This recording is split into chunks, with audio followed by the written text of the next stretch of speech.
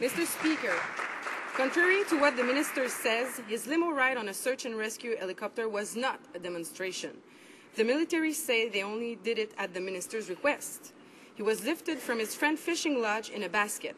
Our troops crossed their fingers and hoped the helicopter wouldn't be needed to respond to an actual emergency. So, Mr. Speaker, either the minister is saying the military is lying or he's misleading this House. Which is it?